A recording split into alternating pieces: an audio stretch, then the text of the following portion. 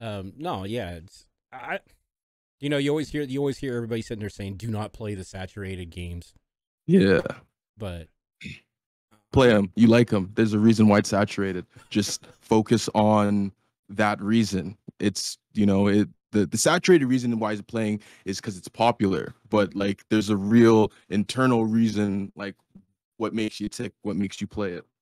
yeah, yeah. Like I said, it's just like I'm a COD player. I know COD's gonna be oversaturated. Will always be oversaturated, but I like the game. I like Hmm. the interaction with my friends when we play and stuff like that. So I'm sorry. It's just like no, you play what makes you feel good.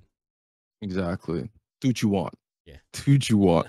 You're not bothering. As long as you ain't hurting or bothering anybody, do what you want. Yeah. And then when you try to when they coming across things, people like you that have been in it for a while and everybody else we've had on here, it's just like, oh, I've always been told this.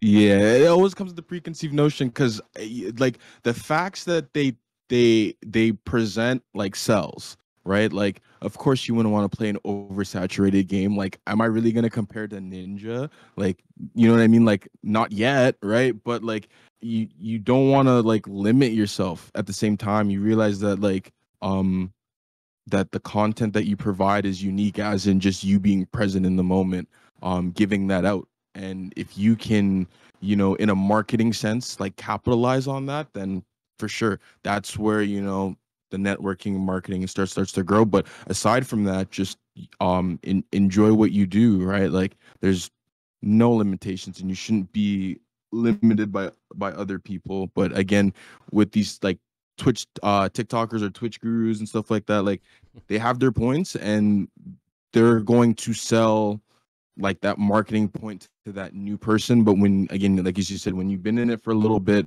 um you realize, like, no, that like that's not it, because you can play an oversaturated game and have a great stream where you have, like, a couple of people come by, people drop subs, Yep. donos, whatever it may be.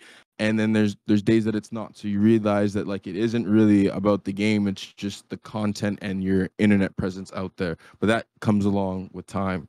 That knowledge comes along with time.